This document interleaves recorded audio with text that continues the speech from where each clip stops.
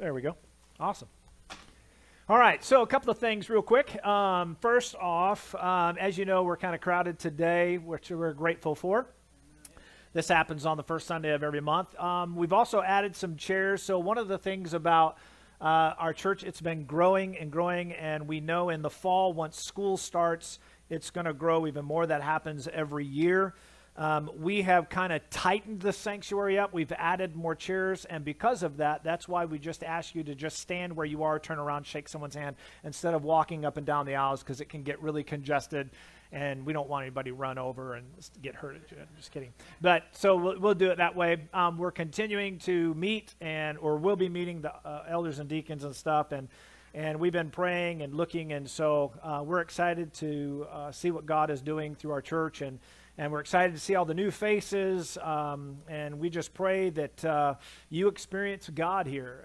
We just pray that you look beyond me and this worship team and those sitting beside you, and may you focus on Christ and see Him as you attend this church. But may you be encouraged, strengthened, transformed. If you're an unbeliever, I pray you'll be saved, but I pray that this ministry, through God's hand, that you will change and that you'll experience God. So the other announcement that I have is I have to ask your public forgiveness.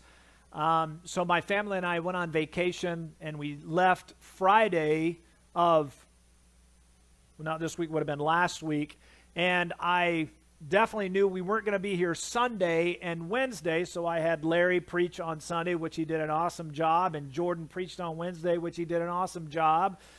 But what I failed to do was to think that I'm on vacation all week, and it's a non-working vacation.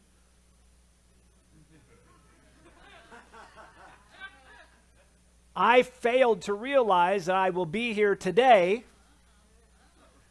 and that I didn't have my books with me or anything because I'm on vacation. I realized that 2 days before, and I thought, oh, I didn't think about that. And you're going, Tim, that is something, and I know I'm just not normal people. The more you get to know me, the more you go, you have a bad mind. Yes. Matter of fact, a good illustration this morning. I'm looking at trying to talk to one of the founding members of this church. Her name is Melba Goodwin, and I'm going, your last name. And it just wouldn't come out. So yes, my mind is going bad, I guess. But anyway, so I asked for your forgiveness publicly. I wanted to preach on John 4 and continuing. There's 2 sermons that I want to bring, worshiping in spirit and in truth. And so I wanted to bring that this morning, but I wasn't fully done with that sermon, and I don't want to bring a half-baked sermon because for the fact that I've got a lot that I really want to pour into that. And so I ask for your forgiveness. Today, I'm going to preach to you a sermon I preached a couple years ago, so I think I'm safe because none of you remember my sermons anyways. So some of you do. Amen. Look at that from a child. That's good. So the fourth announcement that I have, by the way, I'm going to have you turn to 1 John 3. 1 John 3, keep your fingers there, and then I want you to turn to Ephesians 5. 1 John 3 and then Ephesians 5. 1 John 3, then Ephesians 5. My fourth announcement is my little girl said, Dad, right before service, Dad. And I said, yes. She goes, would you please not yell today? You hurt my ears.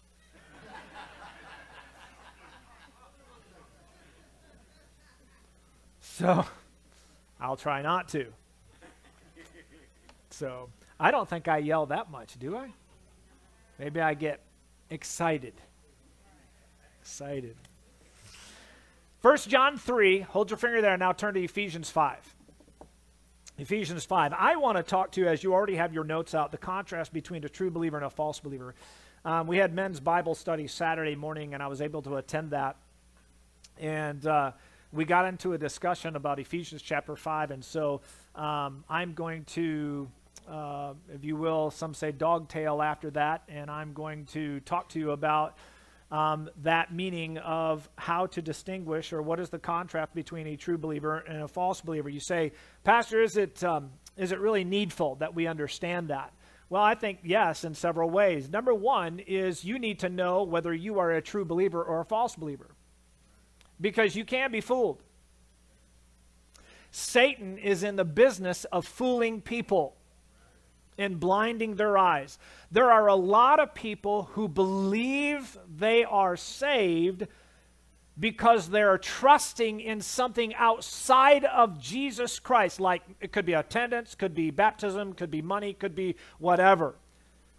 Work, yeah, a form of works. And so they are believing that they are saved, and yet they are not saved. They are not born-again believers because they are not believing in what is the one essential aspect of salvation, and that is Jesus. There is no other name given among men by which we must be saved, and that is Jesus. Amen?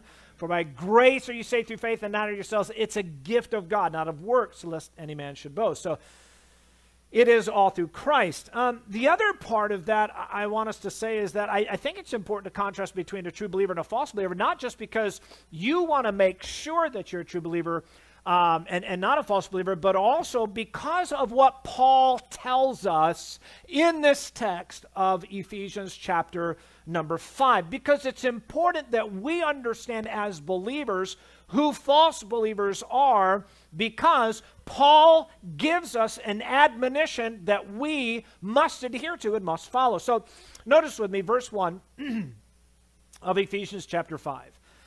He says, therefore, be imitators of God as dear children. Now, again, Paul is speaking to the church at Ephesus. We know this is a group of Christians. These are believers born again, right? They are saved. They know Christ. These are children of God. He says, therefore, be imitators of God. Imitators means to live a life that is an example of God's. Live how Jesus lived. Behave how Jesus behaved. Imitate what he did. Spoke, acted, behaved, all those things. He says, and walk in love as Christ also has loved us and given himself for us, an offering and a sacrifice to God for a sweet-smelling aroma. But that went along right with communion today. Amen. He says, and walk in love as Christ also loved us. By the way, we walk in love because we are commanded to walk in love. And Jesus even stated and said, the world will know that you are my followers because you have what? Love for one another, right? So, walk in love as Christ also has loved us and given himself for us. He gave himself, notice, as an offering and a sacrifice to God for a sweet-smelling aroma. He said, by the way, that sacrifice was for our sin to satisfy the wrath of God. Verse 3, but fornication, now notice what he says, but fornication and all uncleanness and covetousness, let it not even be named among you.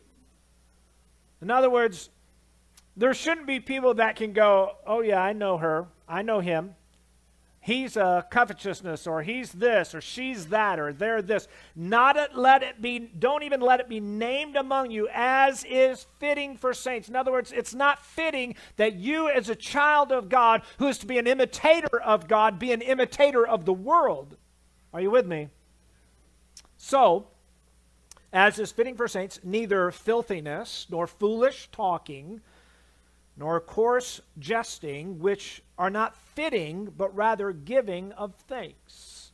So you can see the contrast Paul is giving here. He's like, all these things, you know, the fornication, covetousness, the filthiness, foolish talking, coarse jesting. He's saying none of that is fit for Christians. That's what the world is distinguished by. That's how the world is defined by. We look at the world, those who are in the world, those who are unbelievers, and we go, yes, that's them. That's how they live their life. That's what they do. That's how they behave. But Christians, don't behave that way. It's not fitting for a Christian to live any of that whatsoever. So he says, neither filthiness nor that, but rather giving of thanks. For this you know. Verse 5. And here's the big kicker of when Paul gets into this. He says, for you know.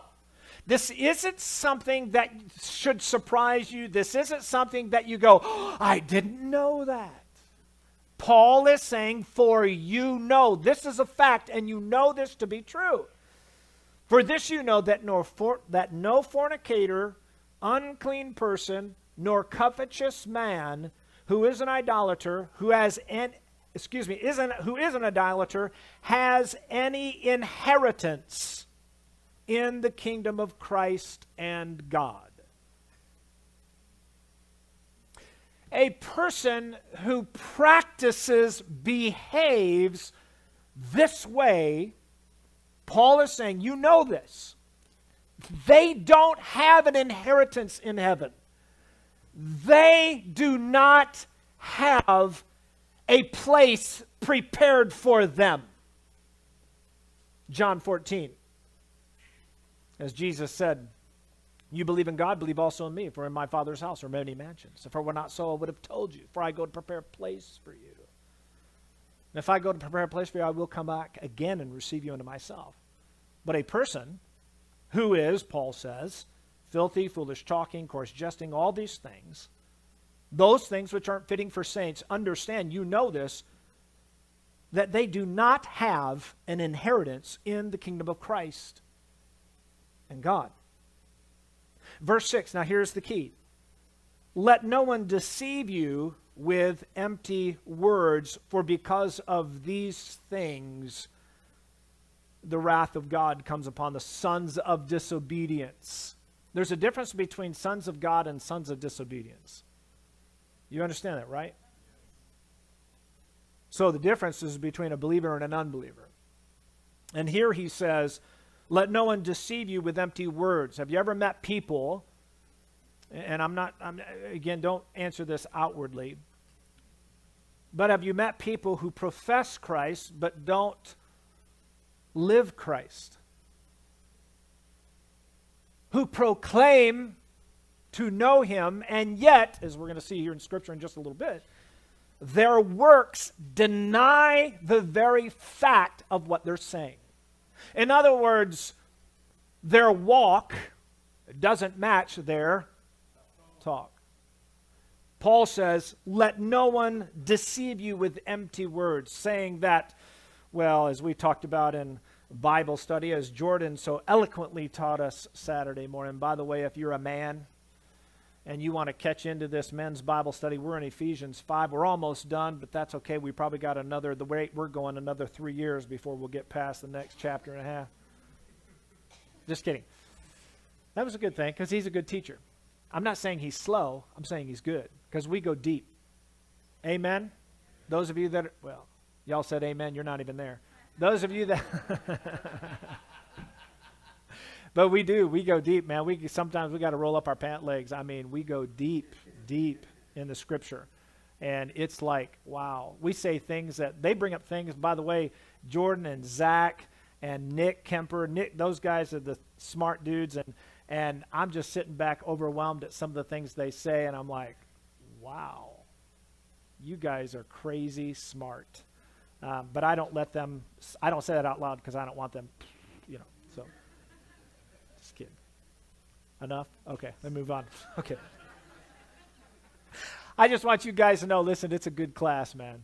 We really have a good time. You should come. It's at 7 o'clock on Saturday morning, so please be a part of that if you want to come, guys. So anyways, go back to, let no one deceive you with empty words, for because of these things what? When a person says, well, I can do this, I can live this way, I can behave this way, I can do what I want and live like this because Christ knows me, God loves me, and God loves me just as I am, and I'm saved, I'm a believer, all these things, but I can live this way in my life. Paul is saying, listen, let no one deceive you with these empty words. Because of these things, listen, because of these things, he said the wrath of God is coming upon the sons of disobedience. Because of these things. What things? Covetousness, foolishness, filthiness, foolish talking, coarse, all these things. The wrath of God is coming upon the sons of disobedience. Do you understand that I'm a believer in tribulation? I believe that tribulation is going to be the wrath of God and that it is coming. I believe that Jesus Christ, and my understanding of eschatology, what I believe in that the rapture, that Christ will come and rapture his church and will usher in a 7-year tribulation, which I believe to be the wrath of God spoken of in the book of Revelation. And I believe that wrath of God is upon the sons of disobedience. And Paul says, let no one deceive you. Now, notice what Paul says. Now, this is important. Notice what he says in verse 7.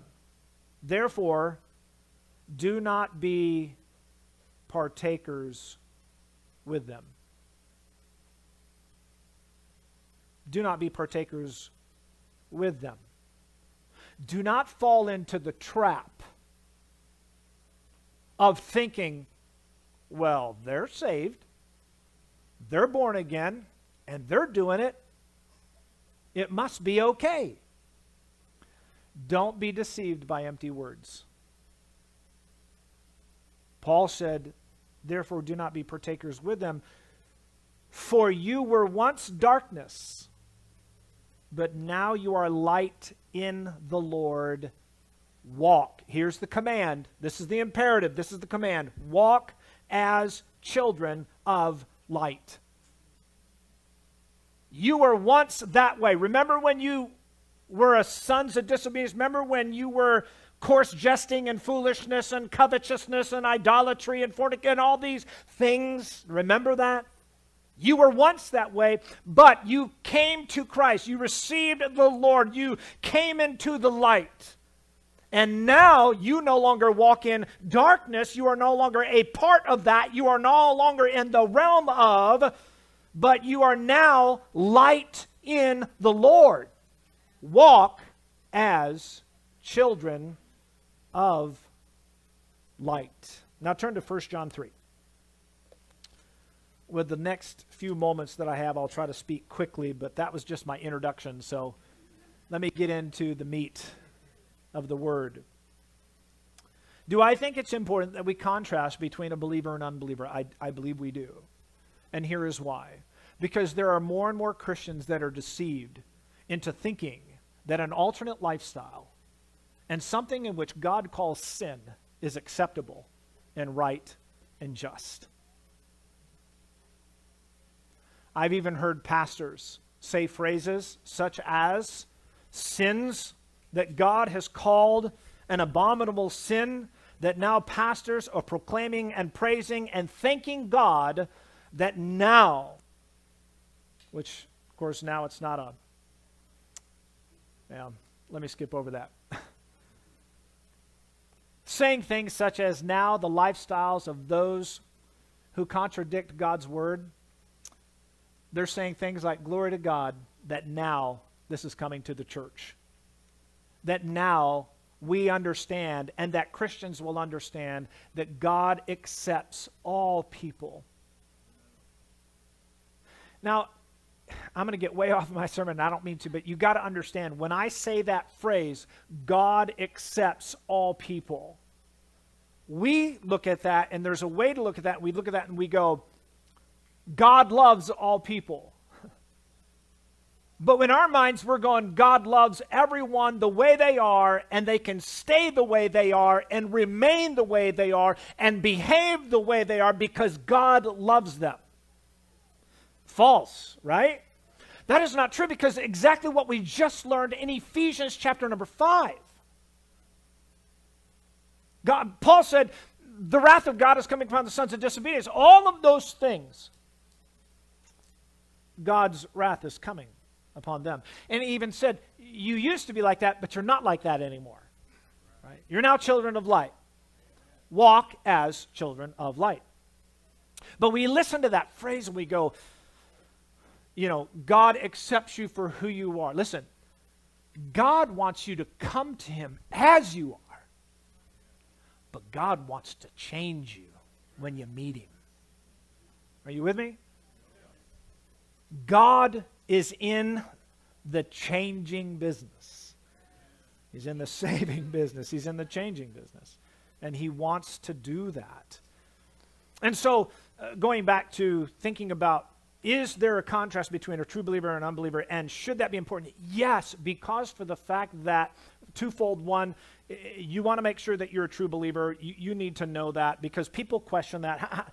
Without raising your hand, well, you probably could, but without raising your hand, how many of you ever questioned your salvation one time? You're like, man, I don't know if I'm saved. Man, I woke up this morning and I just don't feel saved, right? I've done that.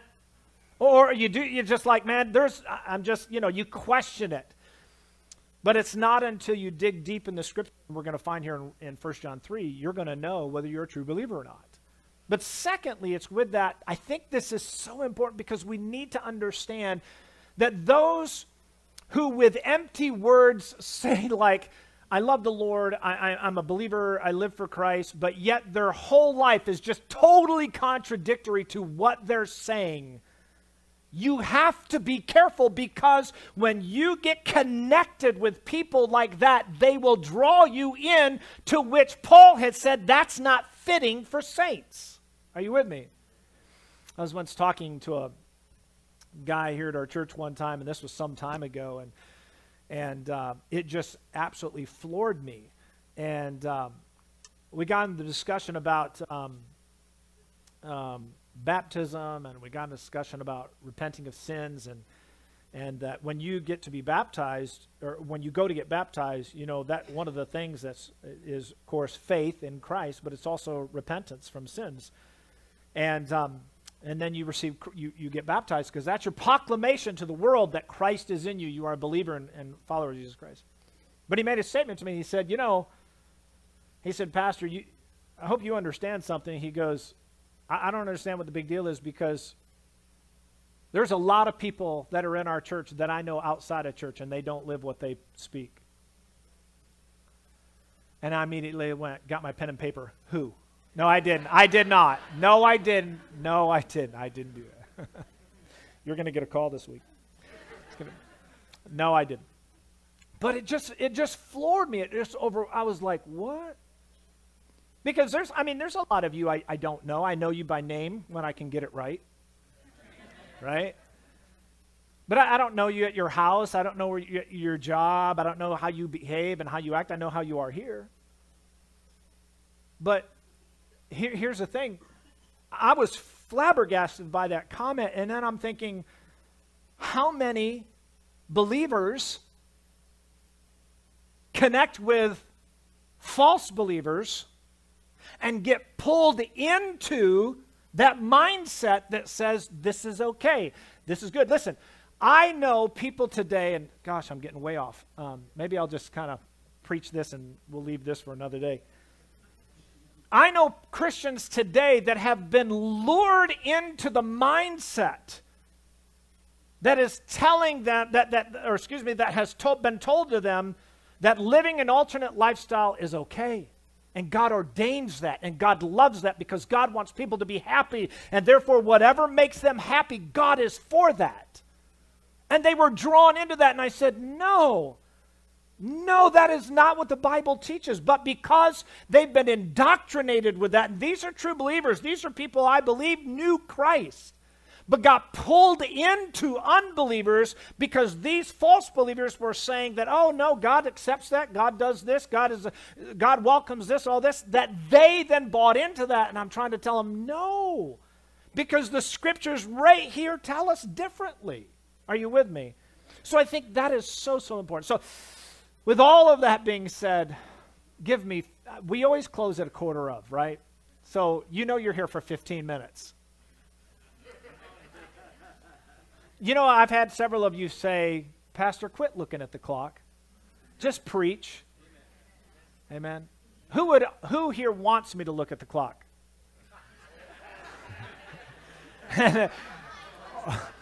Look at the kids. All the kids raise their hands. All right.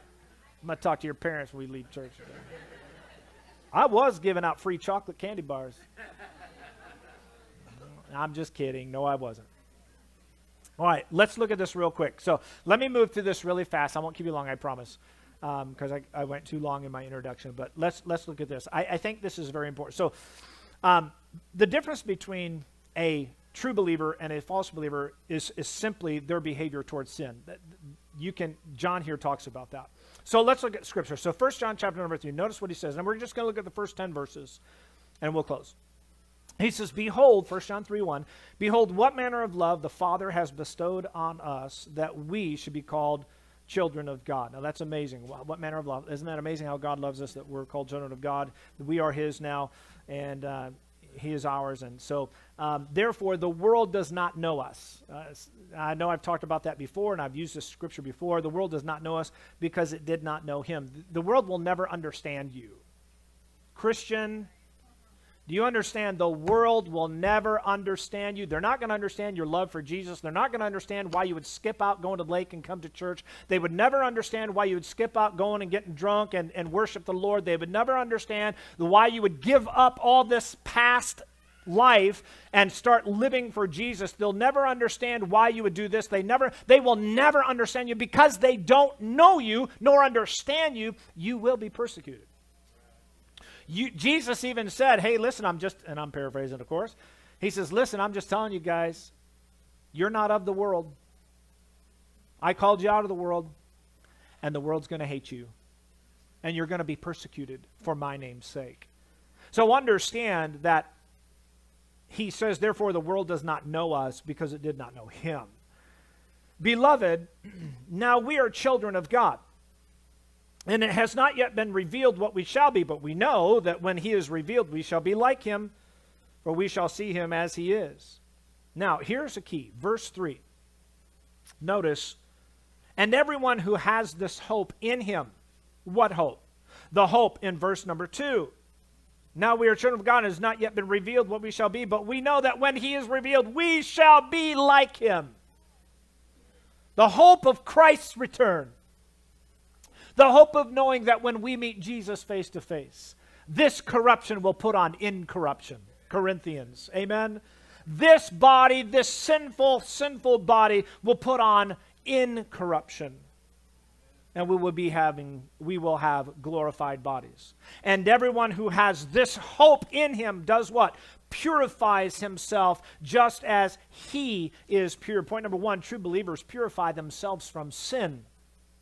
True believers are in this constant mindset of purifying themselves just as he is pure. Everyone who has this hope in him purifies himself. Not everyone who has this hope in him may or probably or sometimes, no, it is fanatic. It's a must. It's a fact. Everyone who has this hope purifies himself just as he is pure. So, the word purify, by the way, means to keep morally straight. It means to keep oneself free from the corruption of sin. It's a present active verb, which means this is a continual moral purification process. It's not something that you do one time, you come to church, you make a commitment, you lay it down at the altar, and then walk away and go, I'm changed. No, it's a constant day to day from the moment. How many of you guys know, you women, everybody here, how many of you know from the moment you open your eyes while you're laying in bed in the morning, it's a process. This purification. It's immediate. Why? Because you're thinking about, dude, I got to go to work. And you're already thinking about your boss.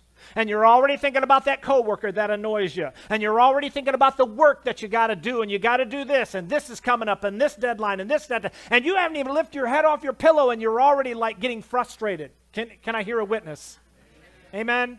And I'm a pastor. I'm joking. But seriously, it's a process. But it's that consistency of a true believer that is what? A continual moral purification process. In other words, this is a habit of their life. That's a habit. We are in this, it's a continual process. I'm trying to purify myself. I'm not going to be totally pure until I meet Jesus face to face, but I'm in the process of being pure. I'm continually reaching forwards towards Christ. So, a true believer purifies themselves. Now notice, repentance. Because a true believer are constantly purifying themselves by repentance. Just as everyone who has this hope in him purifies himself. We purify ourselves by when those thoughts and those behaviors and things enter our minds. And besides, remember, we just got done in Romans 12 on Wednesday nights. And he talked about purifying our minds. Do not be conformed to this world, but be transformed by the renewing of your minds. This comes in, and we renew our minds first by repentance. And that is, this is wrong. Father, forgive me. It's, I want to stop. That's repenting. It's turning away from that sin. And a true believer does everything possible to abstain from that sin. Whatever that thing is, whatever that thing that is hounding them, whatever that temptation is that's after them, they're doing everything they can to abstain from that by, whatever it is. If you got an issue with social media, get off social media. If you have a thing about watching, rated R movies, get off the TV or don't go to the movies anymore. Make it a place you just don't frequent at all. If you have a problem with caffeine, drinking coffee, I won't go there.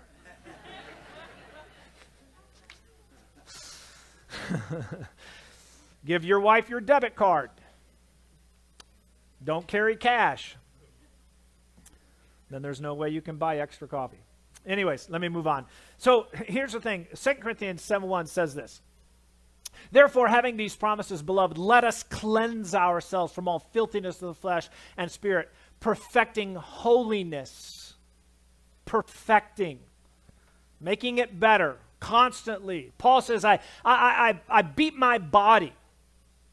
I bring it into subjection all the time. And so we must cleanse ourselves. We must perfect holiness in the fear of God. Notice number 2 in your outline, a true believer and a false believer are known by how they pattern their lives. For instance, in verse 4 of 1 John 3, verse 4, a false believer practices lawlessness. I've got 5 minutes. I told you quarter of, I'm done. Verse 4, whoever commits sin also commits lawlessness, and sin is lawlessness. Now, you say, now, wait a minute, Pastor, isn't that speaking of believers too? Because believers sin too. No. You have to understand in the Greek language, the word commit means to practice. It means behave towards. So John is saying whoever behaves towards or practices, and the key phrase would be practice here, whoever practices sin also commits lawlessness, or not living by the law. What is lawlessness? It means to behave with complete disregard for the law. So he says, whoever practices sin commits lawlessness, and sin is lawlessness. What does it mean to practice lawlessness? It means to continue to commit sin even though you know that it's wrong. It's like when you're driving down the highway and the speed limit says 70 and you're doing 80 and you get pulled. You can't say, because you just passed a sign that said 70, you can't say to the highway patrolman, I didn't know. I can't read. Right? Oh, I'm sure they had some stories, right? But you know the law. And living outside the law is lawlessness. Outside the law of God is lawlessness, sin. It's living without law. I know what the law says, but I'm going to do it anyway. A false believer practices sin. In other words, you name the sin. I don't care what it is. Whatever the lifestyle, whatever they're doing, whatever they're believing, whatever they're behaving, whatever they're thinking, however they're acting, attitude, whatever the case may be, and they know it's wrong. Even if you just, use the word bitterness, people who walk in bitterness, just angry or anger or whatever, and they're living their life in that such a way without trying to perfect holiness, without trying to cleanse themselves, as he said, without them trying to purify themselves, but they live in that constant state, that constant attitude, that constant behavior, and they live that way with the attitude that says, you know what, I am this way, this is how God made me, I was created this way, God loves me just how I am, and I'm going to stay the way I am without any repentance, without any remorse, without any change, without any process. That person is practicing lawlessness. There's a difference. A false believer practices lawlessness, and here's why: because they don't know Christ. Verse 5, and you know that he was manifested to take away our sins, and in him there is no sin. Talking about Jesus. Whoever abides in him does not sin. Now we're talking about the practice. We're talking about the continuation. Whoever sins, verse 6, notice what he says, whoever sins has neither seen him nor known him. This is John now. Whoever makes a practice of lawlessness, whoever sins has neither seen him nor known him. In verse 8 or verse 7, little children, let no one deceive you. He who practices righteousness is righteous, just as he is righteous. He who sins is of the devil, for the devil has sinned from the beginning. For this purpose the Son of God was manifested, that he might destroy the works of the devil. A false believer practices lawlessness because he does not know Christ. Titus 1, listen to this. To the pure, all things are pure, but to those who are defiled and unbelieving, nothing's pure. But even their mind and conscience is what? Defiled. They profess to know God, but in works they deny him. Now, they don't come out and deny Christ. It's that working in what they're doing and how they are behaving. They say one thing, but their behavior contradicts their talk. Are you with me? They profess to know him, but in works they deny him, being abominable, disobedient, and disqualified for every good work. Now notice the contrast John gives to the true believers. Verse 6. The same verse, verse 6. A true believer practices righteousness. He says, whoever abides in him does not sin. They don't make it a practice of sinning. Whoever sins has neither seen him nor known him. Little children, let no one deceive you. He who practices righteousness is righteous. He who is habitually practicing righteousness is righteous, just as he is righteous.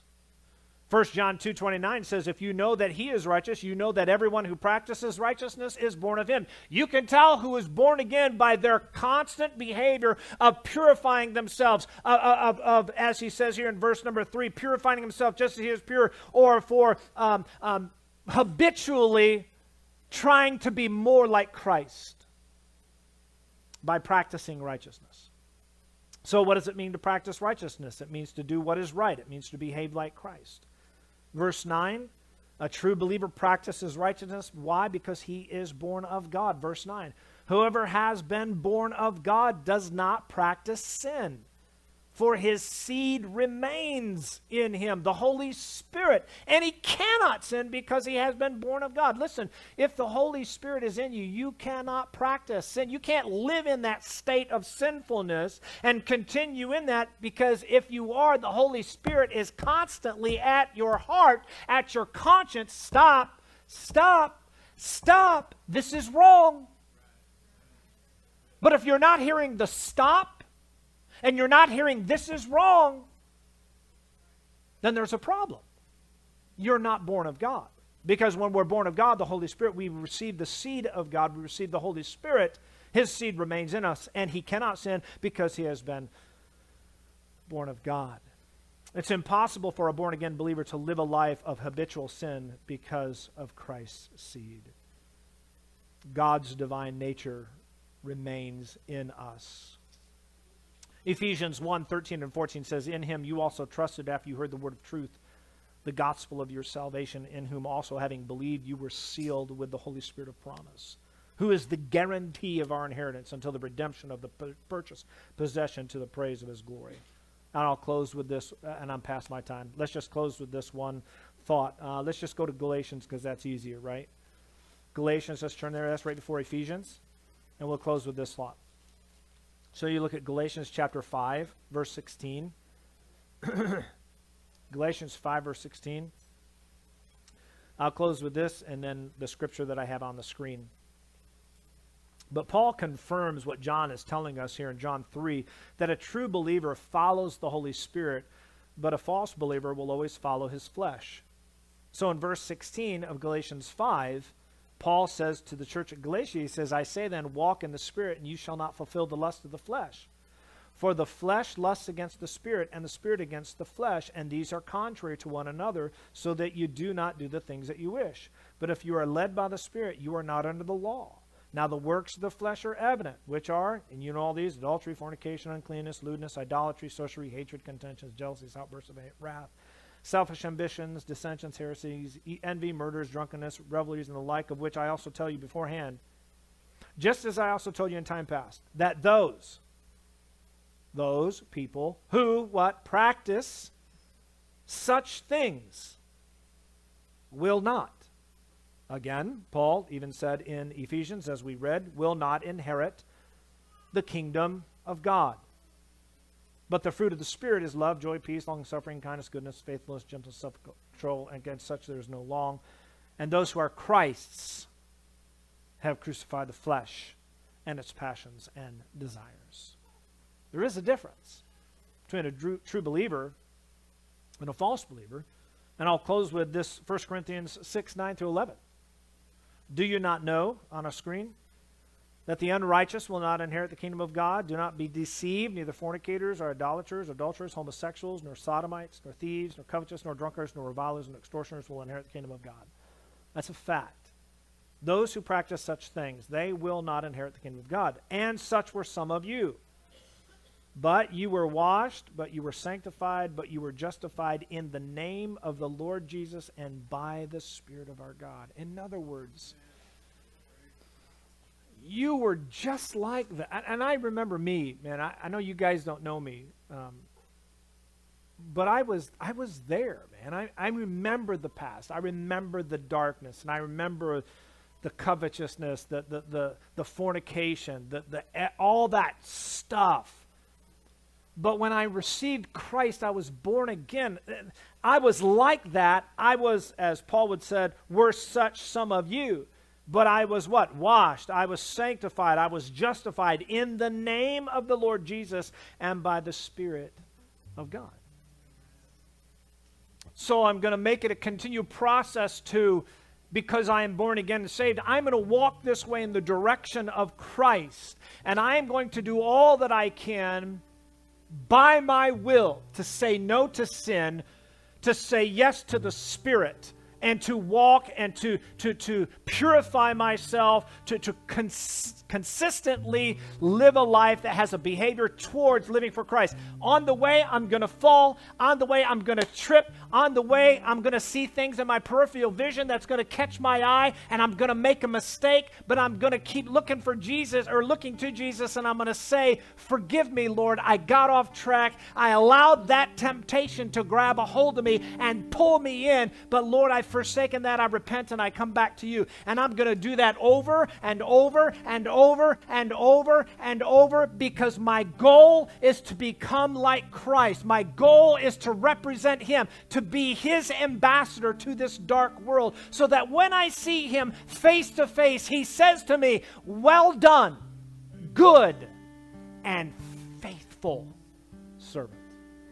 To an unbeliever, a false believer doesn't walk that way, but they will walk the opposite way. Their goal isn't on Christ. Their goal isn't focused on purifying themselves. It's not about becoming more holy. It's not about becoming more like Jesus. It's more becoming like their friends. It's more like fitting in. It's more like being acceptable. It's more like being like the world. So there is no persecution. So there is no any whatever bad stuff that would happen to them, being called out or ostracized or whatever. A non-believer, a false believer, will always go in this direction. Now, they talk like they're going in this direction, but they're behaving that they're going in this direction. Do you understand what I'm saying? And it's important that we understand that, because listen to me, and I'm closing with this, but listen, if you're in this direction, you need to repent, means to turn around and follow Jesus. You need to receive Him as your Lord and Savior. And if you are going in this direction and there are those who are behind you going the opposite direction saying, hey man, you don't have to worry about that. You can do this, you can do this, you can do this. Listen, don't hang out with those people. Witness to them. Tell them about Jesus, because they need Him, amen. Pray for them, but be careful. Be careful. Because they will pull you down. And they will tell you that it's okay to do things, as Paul said in Ephesians 5, that aren't even fitting for saints. You were in once darkness, but now you are children of light. Walk in that light. Walk in that light. Let's pray. Father, I thank you that you saved me years ago. I can't imagine where I would be today. And Father, I've had to ask for forgiveness so many times because I've allowed things to catch my peripheral vision in my walk with you, and I've allowed things to catch my attention. I've allowed Satan is what I've done. I've allowed those temptations to hinder my heart. And I've allowed myself to go in a direction many times that I didn't want to go. But when you, Holy Spirit, woke me up, broke my heart, convicted me, I repented just like David did when Nathanael came to him and said, David, you're the man. You're the one that sinned. And I've repented, and I've asked for forgiveness, and I've had to do it over and over. And I'm so grateful for the day, Lord, that as Paul said, in this flesh I have nothing but sin. And who's going to deliver me from the body of this sin? I thank Jesus Christ, my Lord. For one day I know that this corruption's going to put on incorruption. I ain't going to have to fight it anymore. And I ain't going to have to repent anymore. I ain't going to have to deal with temptation anymore, because one day, Jesus, when I see you face to face, it's going to be amazing. It's going to be awesome. And I'm going to have a glorified body. And not just me, but everyone who names the name of Christ here this morning. Father, forgive us where we've stumbled and forgive us where we fell. And if there's anyone here this morning, God, who is walking in sin, who has caught the temptation of the devil, and they're walking in a path they shouldn't be walking on, Holy Spirit, as you are breaking their hearts even now, and as you're knocking on their conscience, God, may they repent right now and say, Father, forgive me. I know that I've sinned and I've done this thing, and I repent, and I'm done. And I turn to you, Lord. I pick up that plow back with both hands, and I'm going to follow you. And God, I pray for those who are being tempted at this very moment, that God, that you would also shake them, that they would see what that temptation truly what it is, and that it's sin. Father, thank you. Thank you for this time to gather together as your believers and as your children. I've enjoyed being in your presence, Father, just to hear your word, and as it speaks to me, even things as I'm preaching, it speaks to me. I'm so appreciative to be able to be with your people that encourage me, and I just love rubbing shoulders with and having fun with. And just thank you for this day, Father. It's been an awesome day. Lord, I pray that you would bless us as we leave this place. I pray, God, that you would continue to spur us on to good works, that we as your believers would pursue holiness and righteousness. Thank you, Lord. We love you. We praise you. And all God's people said, amen. All right, I lied. I'm 10 minutes late. Okay. Listen, I hope and pray that you can say you were glad that you were in God's house today. And I pray that you were transformed by God's word, not by me, but by his. And if you are an unbeliever today, if you've never received Christ, please let me know. And let me close with this one thing. I've said this before, and I just want you all to understand that I know there's some of you that may have filled out guest cards, and if I've forgotten to contact you, or I've contacted you like a long time ago, if I've never been to your house, I've never brought you a pie, you want to know more about the church, please let me know. I want to come talk with you. Love to share a cup of, well, not share a cup. We'll have 2 separate cups of coffee. That's a little joke. But seriously, bring you a pie and discuss about the church, but I'd love to get with you. So if you haven't done that, if you'll fill that card out, you can drop it in the offering box as you leave today, put your name, address, and everything, and mark on the bottom where it says, I want to know more about the church. I'll contact you this week now that we're back and get a time that I can meet with you. But God bless you. Thank you so much for being here today. I pray that you guys have an awesome week this week. You are dismissed.